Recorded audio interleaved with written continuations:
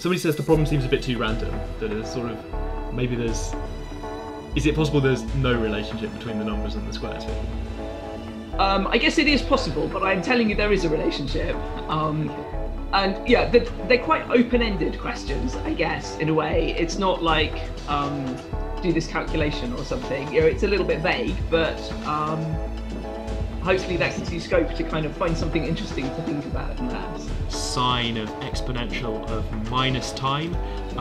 That makes the graph on the right, and it makes a sound like this. Nice.